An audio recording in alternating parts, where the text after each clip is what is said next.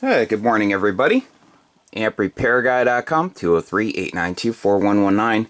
So next week I plan on getting back on, and hopefully I can complete the RF deck for the 10 kW 6 meter amp. I'm waiting on the plate transformer, so I have so many ham amps to repair. This is my primary thing. This is what I do during the work week, day in and day out. I take calls on the weekends, basically anytime. If someone's calling to send an amp in, if they want the information to send one in, you can usually get a hold of me, through text or phone call. I'm not someone you have to chase around, so I'll be getting back on that. I'll make videos and stuff, and that's going to be a really cool amp. I'm going to show it in, working when it's all done. A little, show output test and all that. So here we have another al-80b.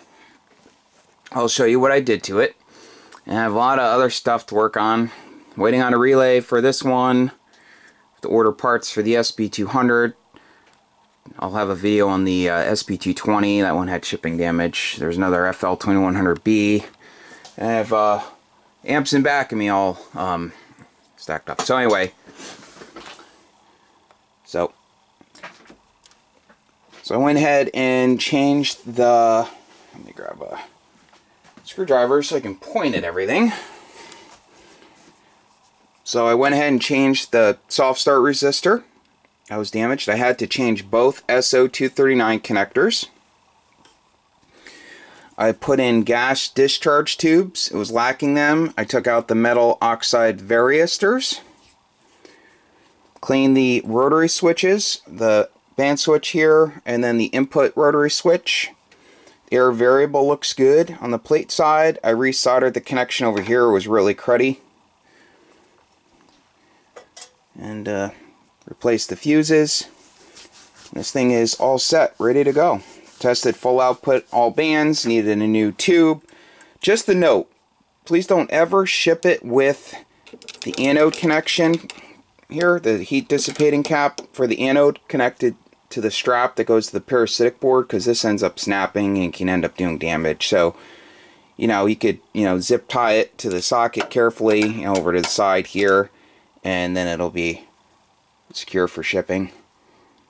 So, if you need an amplifier repaired, feel free to give me a call. Also, clean the contacts on these two relays, the tier relay and the soft start relay. Also needed a new meter protection diode that was shorted. So I'm going to get to work. Have to order some parts, and I'll have more videos here and there, but just super swamped here. I've been getting at least one amp done a day. Sorry, still early here. It's 5 a.m. I start very early. So thanks again for watching. And please like, share, and subscribe. If you subscribe, then you'll know when I put the next 6 meter amp on. And then when that's all done, time permitting, I will be shooting videos of the grid-driven 4CX 15000. I'll be making that output network multi-band. I used to have to change the tank coil, and yes, it was run within the legal limit, just lots of headroom. It was something more of a fun project than anything, but I think I foresee getting rid of that. That'll go to a contester that wants lots of headroom with no limit on the amount of time that he can key. So thanks for watching. Have yourself a great day. Take care. 73.